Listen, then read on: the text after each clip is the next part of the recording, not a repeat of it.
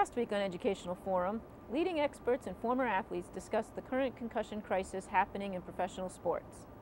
This week, we examine the role that equipment plays, the effects of concussions in youth, and the steps we can take to reduce the prevalence of concussions and second impact syndrome.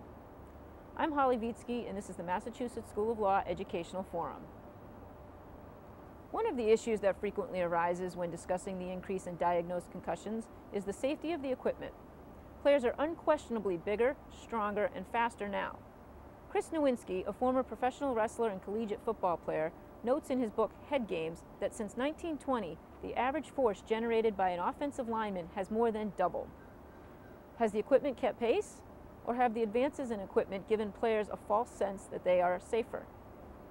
With all the improved equipment, it creates more impact. And, there's a debate going back and forth between, whether, the better equipment and greater impacts can have the same effect, or whether, less equipment, less, equipment can create a situation where the players are actually, technically hitting the right way and not, leading with their head and not creating the high impact car crash type hits that you see every week. I think they're doing a lot right now. I think there's definitely an increased focus on player safety right now. With the penalties that are being instituted, and with the focus on reducing the high impact hits, the helmet to helmet hits, the head hits. But I think some rules changes could possibly do that, but until the rule changes are instituted and you see what the effect is, sometimes some rules have adverse effects. So you have to try different things and see what's working. And I think a lot of it starts from the youth and high school level too, and just teaching the right techniques of hitting and playing the game to not always lead with the head and go for the helmet-to-helmet hits. Equipment plays a role. One of the hats I wear is as a vice president of NOCSE, which certifies football helmets and other athletic equipment. And there's no doubt that helmets are better today than they were 10 years ago, and 10 years ago they were better than 20 years ago. But helmets don't prevent the majority of concussions, and probably never will, because they do quite a good job with regard to those focal linear forces, like a stick over your head. And they do a quite poor job of attenuating the forces of rotatory impacts, like snapping your head from a blow to the side of the head. This is a normal nerve cell. You have the dendrites, you have the nerve cell, and you have the axon. And the signal arrives at the nerve cell, it's transmitted to it. It's transmitted along the axon, and then with neurotransmitters, they are released that then propagates the message on to the next neuron in the chain. When you have a concussive injury, you have this metabolic chaotic event where the potassium that normally is inside the cell goes outside the cell. So it goes from the inside to the outside extracellular space. When these ions rush out of the cell, it allows the positively charged calcium ions to replace them inside the cell. But these calcium ions shut down the ATP, which is the energy pump that's needed to pump them out and pump the potassium back in. So it leads to this metabolic dysfunction. And it's at this stage that the cell is alive, but the cell is not functioning. And if you stress it, either physically or cognitively, you can tip the balance and cause this cell to die. And that's why the hallmark of concussion management is physical and cognitive rest until symptoms have cleared, or at least gotten a great deal better. And then with most concussions, after a period of time, the potassium ions will get pumped back inside, the calcium ions will get pumped out, the neurotransmitters will be put back on. So after a period of time, you have a normal functioning situation, and there's no demonstrable injury that can be demonstrated. And so no matter how much they're improved, they're not going to dramatically decrease the most injurious of all accelerated forces, the rotational ones. So I think it's great to keep working to build a better helmet, and I don't think any of that work should ever slow down. And I think it's great educating that new helmets are better than old helmets, and let's definitely recondition helmets frequently and eliminate helmets that have been in the market for 10 years, period. But I don't think helmets are the solution. They're great for eliminating skull fracture. They're great for reducing the incidence of acute intracranial bleeds, the subdurals, but they haven't done much for concussions. It depends on how you use the equipment to determine how much it helps against concussion. I would say for decades we made better helmets, meaning they fit better and they felt better. And therefore, the problem was, even if they did protect better against force, athletes started using them as a weapon and as the point of contact. And so if you go back and go on YouTube and watch old football clips from the 50s and 60s, and everyone tackled with their shoulder, especially when they added the helmet and then the face mask, and then got really good fit and went from suspension helmets to air pockets and all of that. Athletes suddenly found out that the best way to knock somebody down is to hit them with your forehead. And then we started doing that and not penalizing it. And so therefore, if you played prior to the last couple of years when we did start penalizing it, even though you had the best helmets, you were probably also receiving the most brain trauma because people were able to use their helmet and hit you in a way they never would before. Now that we realize this is a problem, we are penalizing intentional hits to the head, which is the most important thing we can do. And then helmet manufacturers are getting smarter about focusing more on these not only concussions but milder hits. And so independent studies have shown the last generation of helmets are dramatically better than prior generations. But there's a limit to how great they can be because you're still stopping moving bodies and you still have brains floating in fluid, slamming into skulls and twisting around. And no helmet will ever be able to fully eliminate concussions, but they are a piece of the puzzle. But people have for too long put way too much faith in them. And then if you look beyond helmets, all the equipment has really made the games more dangerous. And hockey is finally having a legitimate discussion about that because they started, the thing that kept us all from colliding into each other since the dawn of humanity has been the pain that came with it. And now that we've invented these really cool shoulder pads and elbow pads and all these other things, we don't feel that pain. And so you combine a helmet with gigantic and titanium shoulder pads and all that, whatever they're putting in there, combined with really hard elbow pads where especially the latest generation of things in hockey, it's more dangerous because you can hit each other harder. And so people are actually moving away, especially in hockey, from hard elbow pads, bigger shoulder pads. We're starting to get some sense back into the fact that your body is there, the pain is there to tell you when things are wrong. And if we cover that up, we're making mistakes. Doesn't the technology exist to make a safer helmet? I certainly hope not. I certainly hope they're not holding that back from the public. I mean, I think growth has been made in every generation as they go. A lot of that growth that's come in protection has actually simply been making the helmets bigger. But also the materials inside are getting better. And so, technology is ramping up very quickly. And so I would be surprised if there's technology sitting out there that no one's applying that's going to solve this problem tomorrow, but I think we can expect it to get better every year. Do mouth guards help at all? Mouth guards help the oral dentition for sure. They protect your teeth. I'm a strong advocate, therefore, of wearing them in collision sports, but they do precious little in reducing concussion. There are really only two theoretical blows that they may help in, and that is a blow underneath your chin that's directly up. So if you're wearing a cushion between your upper and lower jaws, you're going to reduce the forces. Also a blow right to the very point of the chin that drives the occipital condyles of your jaw back into the base of the skull. Mouth guards can attenuate those forces. But the great majority of blows to the head in collision sports are to the side, to the top, to the back, to the face mask if you're wearing one. They're not to the point of the chin or under the chin. In fact, in football with your face mask, you really can't get to the point of the chin. So I don't think that mouth guards should be viewed as protecting against concussion in any significant way.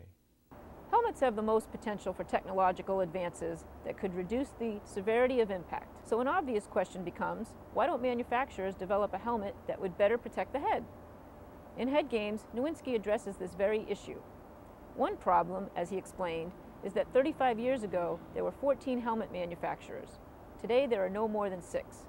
What happened was that in 1975, a 19-year-old football player injured in a game became a quadriplegic and sued the helmet manufacturer, resulting in a $3 million out-of-court settlement. This started a trend, and the cost of settlements eventually outweighed the gross income of the entire helmet industry, forcing most of the manufacturers to go bankrupt or cease operations. Another problem is that one of the leading helmet makers pays for the right to be the official league helmet. So any improvements made by other manufacturers will have a very difficult time making inroads into the NFL. One such manufacturer, located in Lowell, Massachusetts, has designed a helmet that uses 18 airbag-like shock absorbers that reduces the risk of concussions by as much as 60%. Players using this helmet, manufactured by Zenith, have reported a 70% decrease in headaches. But as of a year ago, the most recent data available, only 1 to 2% of NFL players were wearing a Zenith helmet. And although players are allowed to wear whichever helmet they choose, if they wear anything other than the NFL-endorsed helmet, they must cover up the logo so it is not visible. Requests for an interview with Zenith went unanswered. News of professional athletes sustaining concussions surfaces, it seems, at least weekly during NFL and NHL playing seasons. In fact, during the most recent NFL season, there were at least 3 players on the injury report for a concussion in any given week, with several weeks listing as many as 13 players. These are adults choosing to play sports for a living. As serious as the problem already is, it becomes much more significant when children are experiencing head trauma. According to a recent Boston Globe article, approximately 136,000 concussions occur each year in high school. The concussions, we've had, I believe, 4, and they're, very strict about what you can do and what you can't do when you have the concussion. So basically, it's, follow the rules of the MIAA, follow what the doctors are telling us about the kids, and just hopefully try and get them back to health so that they can come back. But I mean, obviously the most important thing is the students' health, and they have a life after high school. This is not the end of the world. In boys hockey and men's hockey, these players are faster and stronger than ever before. And in the girls hockey, it's no different. They're faster and stronger at a different level, and the impact is much more severe. So they are working with equipment. They're working with taking the hardness out of shoulder pads and the hardness out of elbow pads, and but there's still always going to be that element, because that's a fast game. You're out there flying, and when an incident happens, it happens at high speed. Is a child who suffers a concussion more at risk for second impact syndrome, or can that child recover completely given the amount of time between concussions? I think that's a great question. I believe that a child that's completely recovered from a concussion and has had an adequate period of time for their brain to heal is not at risk for second impact syndrome. The people that are at risk for second impact syndrome are people where the brain hasn't healed and it's still symptomatic. At any age? At any age, and there's no magic 1 day, 1 week, 2 weeks, 3 weeks, that as long as the brain is still symptomatic and you're still healing, it could be a month or 2 months later or after the initial insult, although most of them happen within a matter of a week or 2. Obviously, getting a concussion is never ideal, but is there any age that it's the worst to have a concussion? Well, I don't think there's a numerical age, but I think there is a grouping of ages where it's probably more injurious, and we're much more worried about our youth with developing brains than we are with adults. Adults have fully myelinated brains. Their heads are not disproportionately large compared with the rest of the body, and our necks, hopefully, if we're an athlete in a collision sport, are well developed. That's not true of our youth. Our youth have brains that are much more easily injured because the myelin, which is the coating of nerve fibers, kind of like the insulation on telephone wires, it isn't fully formed. So it's easier to disrupt nerve tissue in a youth.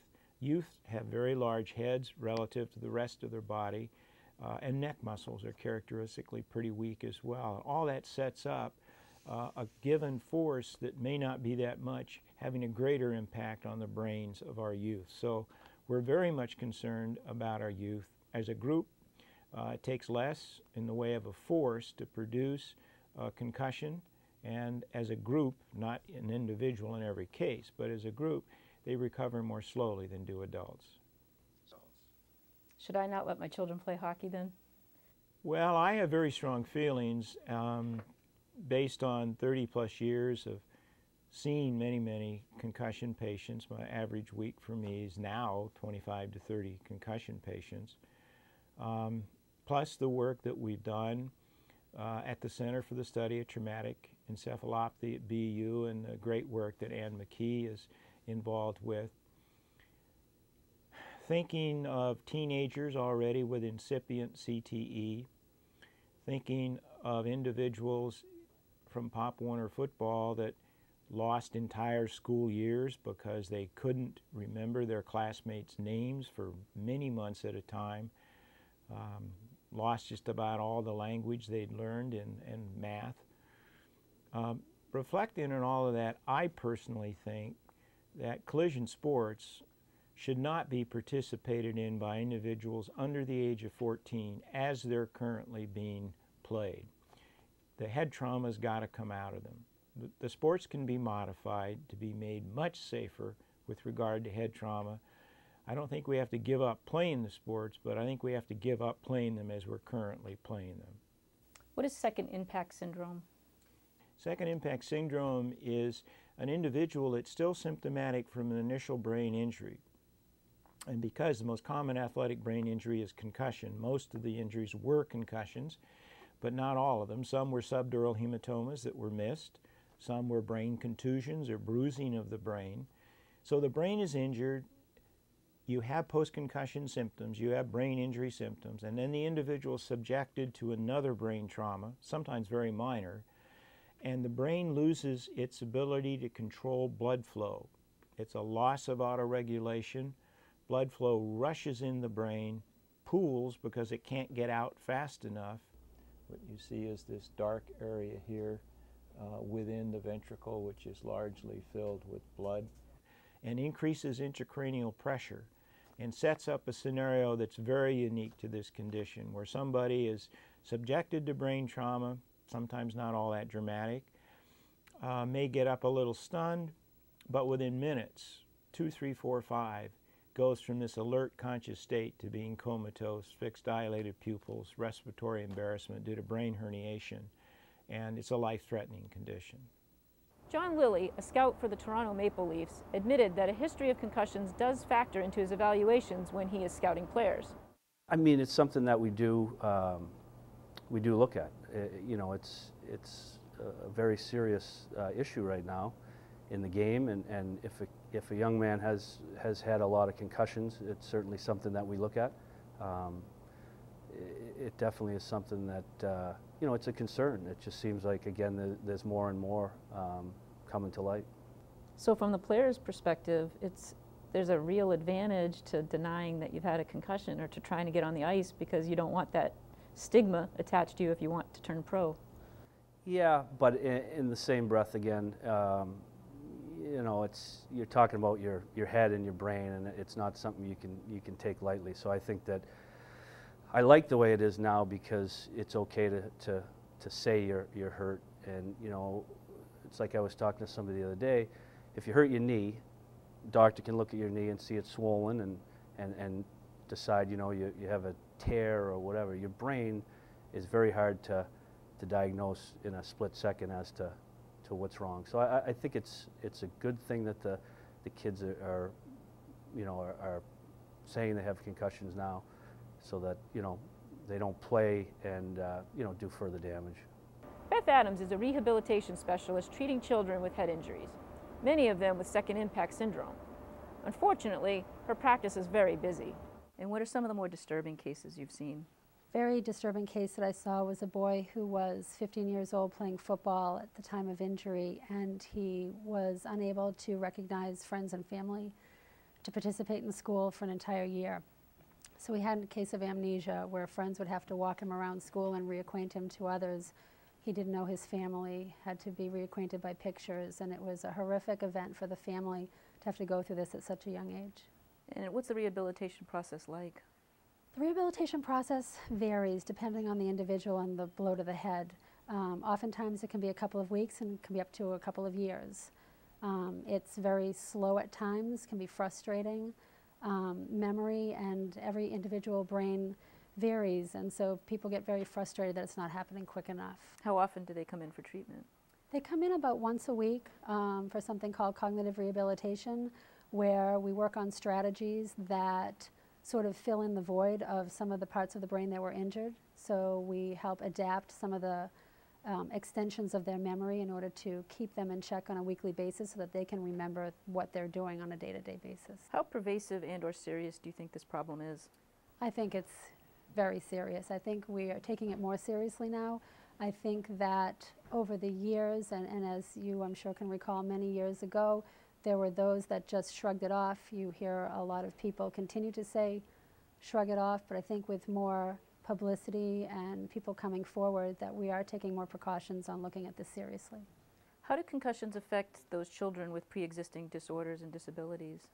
Somebody with an example of a child with attention deficit disorder, oftentimes I'll hear a child or his parent come in and say, my ADHD is worse than ever, and what's going on with me? Is my ADHD getting worse? And what I'm helping them understand is that the brain is so diffuse that wherever the injury is, oftentimes it mimics ADHD. And so people who feel racy or feel distracted or poor judgment or very hyper can be exacerbated up to 10 times worse. And so what I'm trying to do is help them understand that it's an exacerbation of their already symptoms. Are children who suffer multiple concussions over a shorter period of time more at risk than adults who might suffer more than one concussion? What I see now with the kids is that it's really affecting schooling, and so I'm questioning myself as a clinician that multiple concussions really are having an impact on the kids and their learning. Now with adults with multiple concussions, we do see that they have problems with work. For the athletes, the professionals that try to get back in, they are feeling very foggy and they're not quite sure what's going on.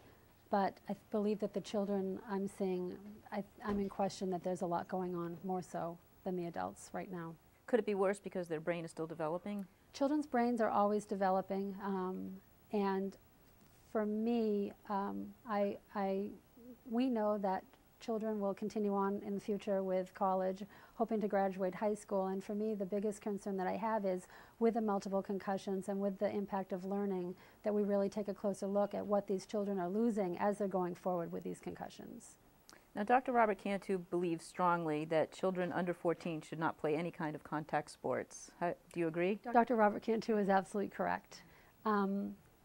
Again, these children have a lot to lose. When you're an adult, you're playing professional, these are choices that you make. It now becomes your business, your job. These children are being, I believe, ill-prepared when they're very young to know how to pull themselves out of the game.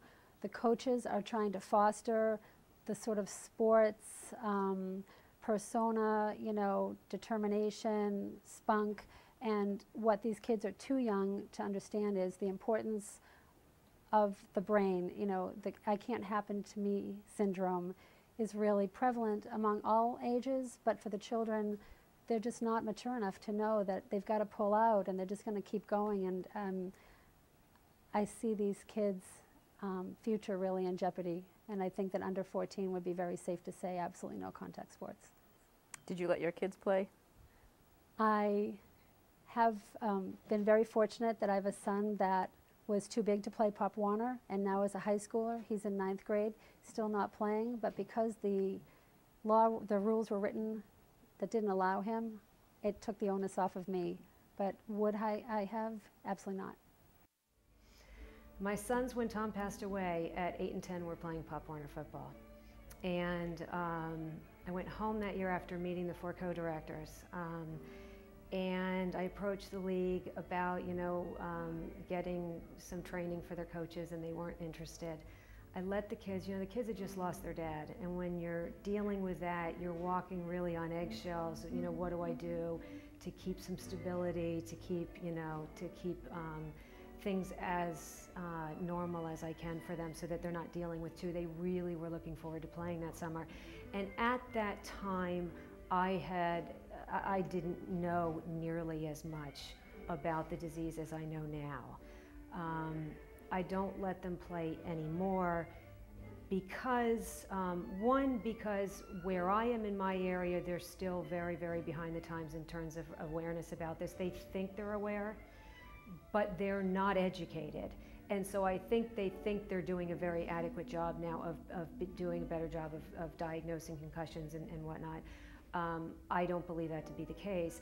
And 2, because the level of disease in my husband's brain was so significant at 45 that I have to believe my kids are probably more at risk, and I'm just not willing to take a chance.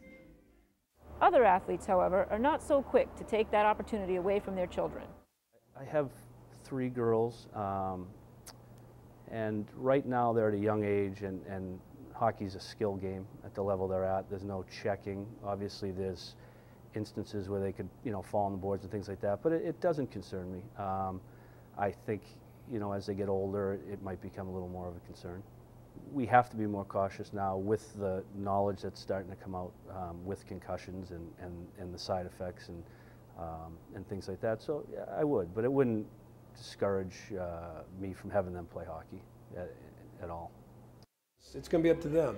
I'm here at the Sports Legacy Institute event because I want to see changes made permanently, so that when my son, who's 2 years old, decides to follow in Dad's footsteps one day, that he doesn't have to be subjected to the mentality that I was subjected to and everybody else before me, that caused us to have all these problems now. If we would have only had the knowledge and been told the consequences and the severity of having these concussions and not addressing them seriously, and I wouldn't be sitting here today, and a lot of these people wouldn't be sitting here today, and the Sports Legacy Institute probably wouldn't have to be here today, which is unfortunate, because the information's been there, it just hadn't been given to us.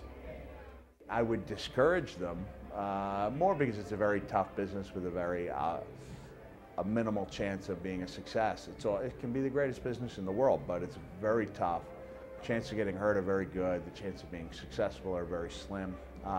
I would insist that they have a college education and that they be realistic, which is what I tell everybody. There's nothing wrong with pursuing your dreams, whether it be being an NFL player, an actor in Hollywood, or a wrestler in WWE, as long as you're realistic and have a backup plan. Fortunately for the student athletes, school athletic associations are taking this issue very seriously. In Massachusetts, the legislature recently passed a law designed to prevent the progression of concussions. The law, which has several requirements, involves everyone involved in school sports, from parents and volunteers to the school nurse. One thing that the schools have done differently, I used to receive a call on a Monday from a parent saying, "Oh my God, my son or daughter has had a concussion, what do we do?" I still receive those calls, but now what the schools are doing, because of the concussion law since summer of 2010 in the state of Massachusetts, is that when the child has a concussion, they cannot return back until being cleared by a physician. The school nurse is also privy to it, as is the trainer. But everybody come Monday morning is more privy to the fact that the child has sustained a concussion. So now oftentimes I'll receive a call from the nurse saying, are there any accommodations that the child needs, because we are familiar with the fact that he has had a concussion. One thing that I just want to caution is, with a concussion law, children are supposed to be seeing their pediatrician, and the families are taking the children to the pediatrician. But where I'm finding a little bit of a breakdown is that although as comprehensive as the pediatrician is and wants to be for the child, there are some pediatricians that are out there that are clearing the child to return. And I've had children return as early as 3 days because they're not displaying symptoms of concussion. Gone are the days where the symptom concussion has to be vomiting or has to be dizziness. They can be subtle, but if the pediatrician isn't aware of it, the child is cleared to return and they go back to the playing field a week later. And this is incredibly dangerous. So what I'd like to see happen is that we have more resources for those that are able to clear the child with the knowledge of brain injury. Could it also be sometimes that the child is not being as forthright as he or she could be? Absolutely. And those children, if they want to play on that following game and they're the starter, they're not going to share a lot of information. But there are subtle neurocognitive assessments that can be done for the children to see if they're having any distraction, attention issues, other issues of cognition that might be problematic that a physician may not be able to pick up, as subtle as they are because of their lack of education with concussions per se. The entity in charge of implementing and enforcing the new law is the Department of Public Health. Although it is quite a large undertaking, the department is efficiently making it as easy as possible for everyone involved. Dr. Lauren Smith is the medical director of the DPH and the person ultimately responsible for ensuring compliance with the law. Well, the department has a responsibility for turning the law into regulations and then supporting schools as they implement them. And when did you first start taking notice of head injuries and concussions in school sports? The department has been interested in this for a while. Our data has shown us that, unfortunately, head injuries in sports isn't rare. So several years ago, the department got a group together to really focus on concussions in sports. And over the past years, actually has distributed thousands of heads-up concussion kits that we get through the CDC, worked with key stakeholders like the Brain Injury Association. So we've really been thinking about this for a while, even before the law was passed. And what have you been doing to implement the law? Have you been visiting schools? Implementing it is a lot of different steps. The first thing we needed to do was to identify training that was mandated as part of the law. And this is training for parents and students as well as school athletic staff and others. And the rationale for that really is to make sure that everyone is on the same page, understands what the consequences of concussion can be, especially if you don't acknowledge it and recognize it early. But also really just to understand what are the signs and symptoms. Concussion can be subtle, and so a lot of people weren't aware that some of the things really could be signs of concussion. What's involved in the training and who takes place? Is it a class? Is it a long course? The training, we decided we really wanted to make sure it was easy and accessible to people, and we ideally wanted it to be free. So there are 2 trainings that we identified that had all of the key components of what we wanted people to know. One of those is through the CDC. The Centers for Disease Control has a website devoted to concussion issues, and so there's training for parents, students, coaches, and others, as well as a host of other materials, which are great. The other is also excellent, and that's the National Federation of High School Sports. They have an online training. Again, it's free and hits all the high points of what we would want people to know. So these coaches and trainers and parents, do they go in and they take almost like an online course, and then who certifies that they've taken it? There's 2 ways of doing that. One would be, for example, you can get a certificate that prints out, with after you've completed the course. The other thing that we wanted to make sure that people had the opportunity to do, because not everyone has access to computers, is there's materials for parents and students and coaches on the website, the CDC website. And so people could print that off, hand it out, distribute it.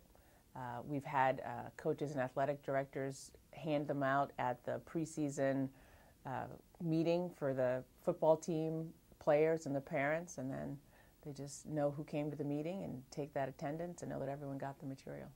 This seems relatively low cost to implement, or are there other expenses involved? The training piece should be low cost. I think really most of it is we've tried very hard to incorporate the regulations that we've put in place into what we hope people are already doing, because we know that the schools don't have a lot of extra funds or any extra funds to implement this. So we tried to be sensitive to that. How many student athletes in Massachusetts suffer diagnosed concussions each year? That's a good question. We don't have good data on the diagnosis of concussion. What we do have is data from a survey of students which showed us that about 18% said that they had an injury to the head during sports that caused a number of symptoms that could be consistent with concussion. Now, whether or not they were diagnosed with it, we don't know, but that was 18%, which is a lot of kids. Despite the good intentions behind the law, it has its critics. A recent Boston Globe article reported that some school officials complain that the law burdens districts by requiring more documentation and paperwork. Initially, there was some apprehension, as I think anytime schools are asked to do something new or in addition to their already pretty full agenda that they're responsible for, there could be a little bit of anxiety about that. But I think we've worked really hard with school groups, with the Massachusetts Interscholastic Athletic Association, as well as others, to try to allay those fears, but especially to make people understand, or make sure that people understand what the regulations actually do. We've had several calls before, at the end of the summer, as school was starting, so that people could call in, ask questions, because does this work? Does this, would this comply?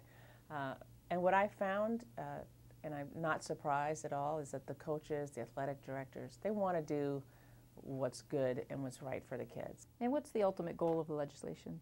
The ultimate goal is to keep students safe. What we know is that if you have a concussion and you go back to sports before you're fully healed and you have the athletic activity associated with that, and if you have another injury, you're much more likely to have a severe injury the next time, or even a catastrophic one that could be fatal.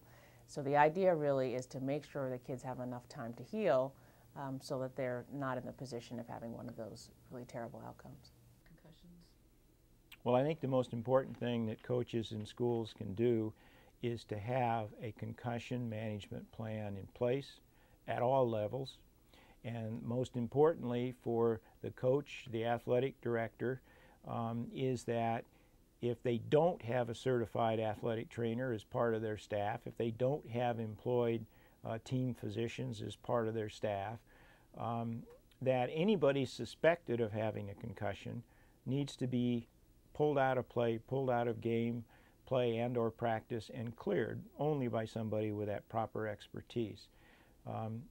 For a coach to suspect a concussion, he's going to have concussion education himself. And the same goes for the player, and the same goes for the parent. Are there consequences for schools that don't comply? The law gave us the authority to impose penalties or consequences. We have, at this point, chosen not to take the penalty approach, because, as I said, we really are finding that people want to do the right thing with this. So we're really providing technical assistance. We're developing model guidelines and policies so that schools can have those to use. Really, we've been developing frequently asked questions, because people had a lot of questions that they wanted to know. We put that online. So our focus really has been supporting schools to do it. Theoretically, we could develop penalties, but that's not been how we've approached it so far. While the law is a very important step in addressing the concussion problem, everyone working on this issue agrees that more education is also critical. Education is the easiest thing in the world to accomplish. It doesn't take a great deal.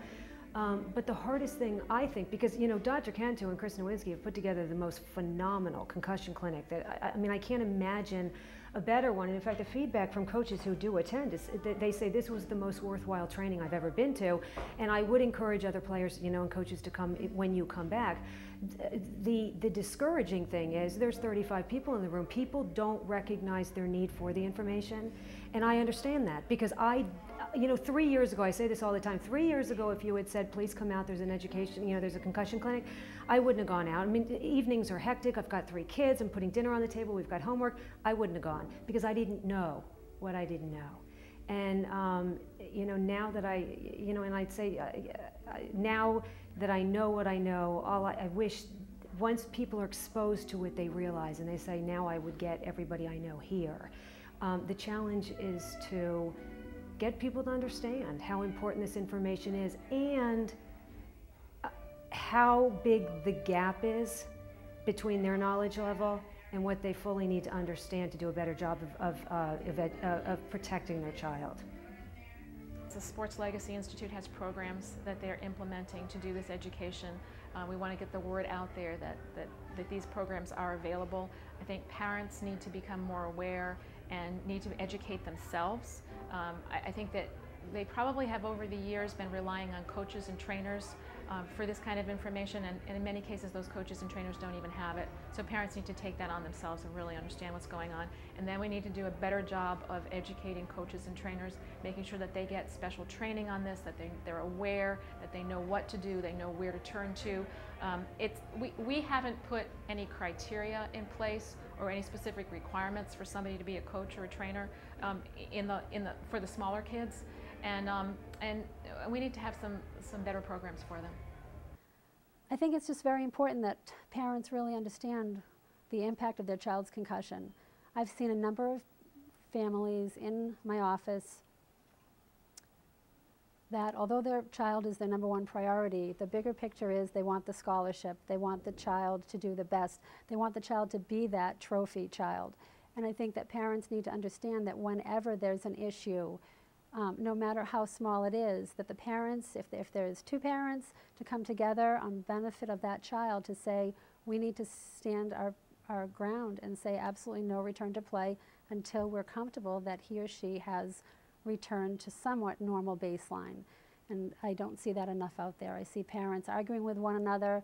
I see a lot of dads saying it's okay for him to return. I know it's okay to return. I would have returned if this were me. And I think that the kids who are coming out now are more apt to say, wait a minute, because of the concussion laws and what we're teaching. So if I can impress upon anything, it's to know your child and it's to really be aware, and if they need to be pulled, it's okay to be pulled. Where the parents have to divulge if the child has had a concussion before. Is there a lot of information available for the parents? Because a lot of people don't realize that a simple headache can be a result of a concussion. Well, that's an excellent point, and that's why we're pairing that with the training piece. So ideally, people have been trained to understand what a concussion can really look like. But the way the questions are asked are really, has the child ever had a head injury? Have they ever had these kind of symptoms? And if so, when did that happen and how long did it last? So we're trying to get at that until everyone really understands what a concussion is.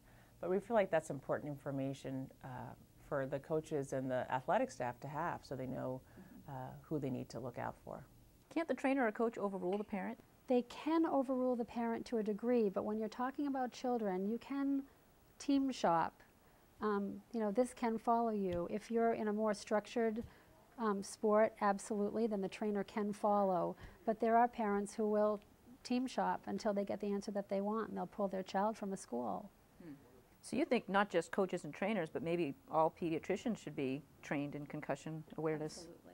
Absolutely. I think it's critical. We're going to see more and more. And with the concussion law, these children will have to have a go-to to return to sports. So somebody's going to have to answer these questions. There's a lot that parents should do, and most of it they're not doing. And one of our goals is to really turn parents into advocates for their own kids. They're advocates for them in so many things, but they really don't pay attention when it comes to sports and the environment that coaches create. Now we know, and I'm a firm believer that coaches are out there because they care about the kids, they want them to succeed, but they also don't like people telling them what to do, they don't like restrictions, and because they're mostly volunteers, they don't have the time to invest to learn this information. So what parents should be paying attention to is, it's a long list. Are their coaches educated on concussions? At a minimum, are they doing the CDC's online certification, which is 30 minutes and free? If they're not, you shouldn't be sending your kid there because there's no reason they shouldn't be doing that. There are larger ways to teach and to educate. We provide a lot of that through Sports Legacy Institute, but at a minimum, the free online stuff. Is there a preseason meeting for the athletes and the parents so that they understand what's going on? Especially now. Maybe we won't need it in 10 years because everyone will get it by then, but now no one gets it. We're always walking into cold rooms where no one, I gave a talk to 500 coaches in Chicago, and I said, okay, how many coaches here have had first aid training? Everyone's hand went up. How many coaches here have had CPR training? Everyone's hand went up. How many coaches here have had concussion training at any point in their career? 3 hands went up out of 500. Like, let's wake up here. So, starts with education. That needs to happen. then you have to look at your program's policies. All the guidelines now say, and it's now state laws in over 30 states, no return to play same day of a suspected concussion, required medical clearance to go back. Does your league require that? Most laws don't actually touch the youngest kids. So if you have a 7-year-old out there playing a collision sport, you better be sure they have those policies in place and they're educated enough to use them. Does the program commit to a reduction of repetitive brain trauma? Because we're realizing now that concussions aren't the only problem. Every hit to the head may be damaging, and what we're certain of is every hit after concussion is really damaging. And if we're only diagnosing 10% of concussions, we should not be opening the door to 90% of those kids taking another 100 hits to the head every week. And so, are the coaches hitting a lot in practice? Are your soccer coaches paying attention at all to how many times kids are heading the ball in practice? We have pitch counts in youth baseball to protect athletes' elbows, and we never ask a soccer coach or a football coach to even consider counting how often they hit your child in the head. So that should be a question parents ask. They should be looking at the equipment. Are they using newer helmets? Have they been reconditioned? That's part of it. It's lower down the list, but that's still part of it. And there's more, but I would say at a minimum, if your coaches have not been certified and educated by the CDC, don't sign up your kids, because they could end up being one of those kids in our brain bank, just out of ignorance.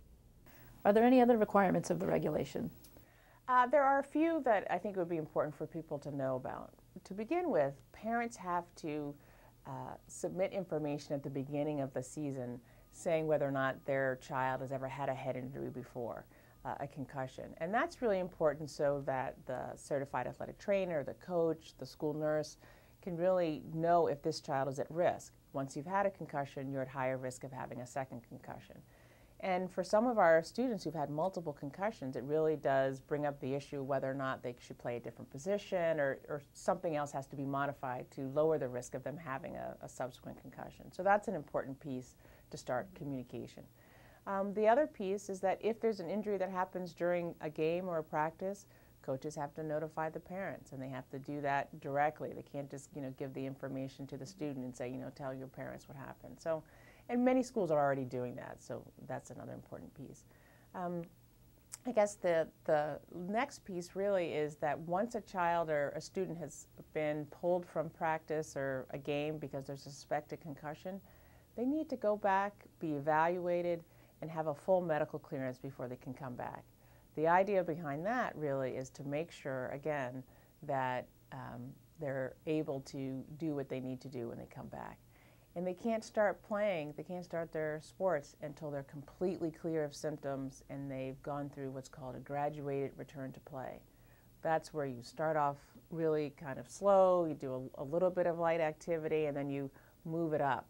Because many times patients or athletes will experience symptoms at some of these lower levels, and then they have to go back and wait until those symptoms resolve. So that's a really important piece that people are going to have to get used to. The kids have to go through this gradual return to play. And just the other piece that hasn't been done before that I think is a really important part of what we're doing is that there also needs to be accommodations for the student at school. If student has symptoms that really persist for a while, then schools need to sort of help them and figure out a plan for making sure they get back into the academics in the same way that they need a plan for getting back into sports. We are taking it more seriously now. I think that over the years, and as you I'm sure can recall many years ago, there were those that just shrugged it off. You hear a lot of people continue to say shrug it off, but I think with more publicity and people coming forward that we are taking more precautions on looking at this seriously. What kind of resources are there for families who might be looking for more information on concussions or want to treat concussions?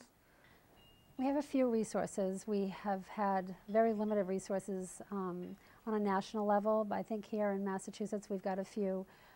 Spaulding Rehabilitation Network, which is all over the state, does provide outpatient rehab centers for brain injury, for concussion rehab. The Brain Injury Association of Massachusetts is one. It's a state organization. There's one in every state on a national level. can call up and ask for resources surrounding concussions, support groups, and physicians, as well as myself, concussion rehab specialists in Salem, Massachusetts. Happy to provide as many resources as needed, or at least to be a go-to person for those that aren't familiar with resources for the state. concussionrehab.com. Groups like the Alzheimer's Association are probably providing support, but that's probably because a lot of these guys are being diagnosed with Alzheimer's disease, and it's not really Alzheimer's disease. And the Alzheimer's Association has great programs for them, because those kinds of programs can help support the families for this illness too. But there needs to be something that's probably a little bit more specific and a little bit more specialized, because it's a little bit different to have a great big guy who's 250 pounds who's having these problems and who's still physically probably still pretty healthy, as opposed to an elderly 85-year-old person who's probably smaller and frailer and has different issues going on. So we do need some more specialized programs for these guys. They're younger, they're stronger, they're bigger, and they have some special problems that the families need support on. Massachusetts' new concussion law for schools promotes safety and well-being of all our athletes. Students must submit a history of head injuries to the school nurse before every season. Parents, players, coaches, school nurses, volunteers, trainers, and others associated with teams must participate in concussion training program every year. Any student who has suffered a head injury or suspected concussion during practice or competition must sit out the rest of the day and be cleared by a medical doctor before returning to play. Any head injury suffered during the season outside of team activity must be reported to the coach or specified school official. Any student diagnosed with a concussion must have a plan for gradually resuming athletic and academic activities. Schools must report annual concussion statistics to the state.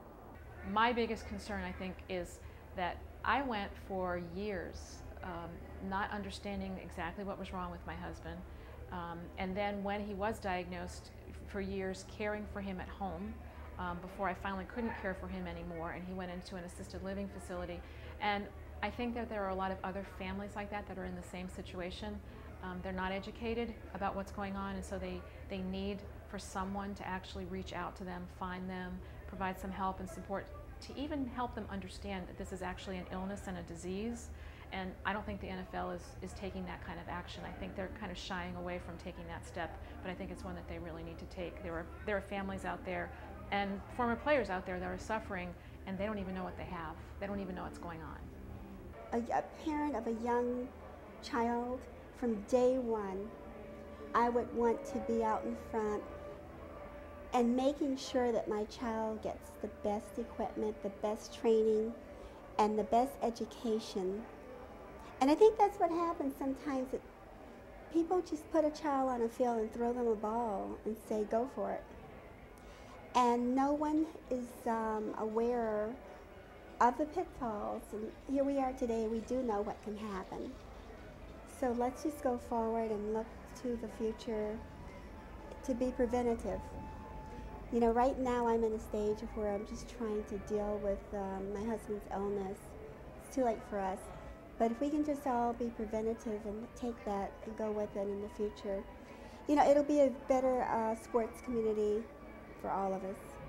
You know, maybe a few times when I was a kid did I ever maybe hit my head, but I don't remember ever having the symptoms of a concussion, but until I played football.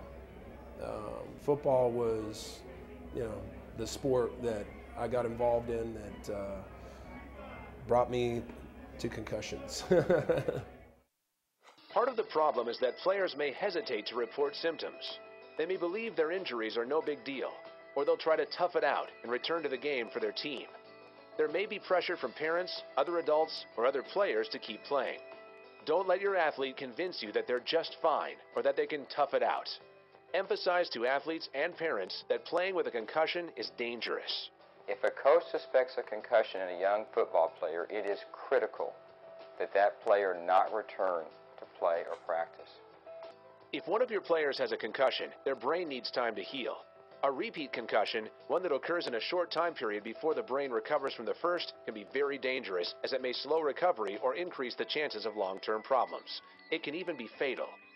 Most people who suffer a concussion fully recover. However, returning to sports and other regular activities too quickly can add weeks or months to an individual's recovery time. For boys and girls who are in school, concussions not only affect sports performance, they can affect school performance as well. Students may find they can't do their homework, they can't concentrate or study because it prolongs their symptoms, just like a premature return to sports.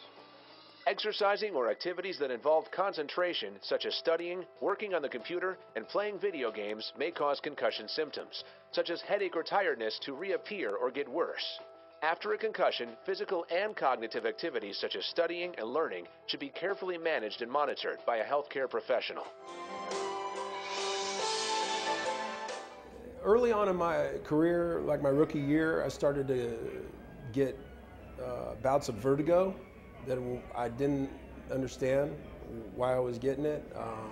You know, it would prolong itself for periods of time where I'd just be completely incapacitated, and the coaches would just put me in a dark room and say, take a nap and we'll see you after practice. So knowing now, I know that I probably was having residual effects, and after having seen doctors, know that those migraine headaches that I was experiencing were probably triggering those episodes of vertigo. The good thing is usually a concussion isn't as bad as a second concussion. You know, if you get a concussion and a couple days later you hit it again, that's bad. So with all the new rules, when somebody is even thought that they may be concussed, and we had a player go down and hit her head the other night in Acton-Boxborough, and the trainer come over and spent, I'm going to say, a half an hour with her, evaluating her and her awareness and her, whether she was confused, and everybody's taking it so serious that you can get over that first concussion in a couple of weeks. But if you get the second one, that's the one that'll linger on. And the kid that got hurt last year, we found out she had hit her head previously in another game for another league before it happened. So, second hit is devastating. We are very supportive of students engaging in sports. Being an athlete, doing sports is absolutely a key part of being a healthy adult, and getting those developing those habits is important. So we want to be supportive of sports. Initially there was some concern that, oh my gosh, you're trying to get rid of sports, and that's not the case at all. We just want to make sure that students are safe in doing it. I have 3 kids, they all play sports every season, so I understand the importance of sports in kids' lives, and so we just want to make sure that kids are able to do that in a healthy way. We got 2 concussions out of a game, I think 3 years ago in Andover. We had a concussion last year, and we lost a girl for half of the year. Very important player, a center on one of our lines, had a concussion, was gone for half the season. So yeah, it's always there. There's a lot of contact out there. You can make contact with somebody as long as you don't lower a shoulder, as long as you don't extend a hip, or you don't extend. So if you bump into somebody, it's incidental contact. And there's a lot of incidental contact, and it's very, very rough. But as long as you don't extend on the hit, it's not considered a check. So it's not like they're playing a game without contact. It's, there's still a lot of mucking it up, especially in the corners. I'd like to thank all the guests for sharing their stories with us. While it may be too late for them to undo some of the damage, it is not too late to prevent the rest of us and our children from some of these injuries. Take a moment to review the symptoms again, and if you or your child are experiencing any of these, do not return to activities until being cleared by a trained professional.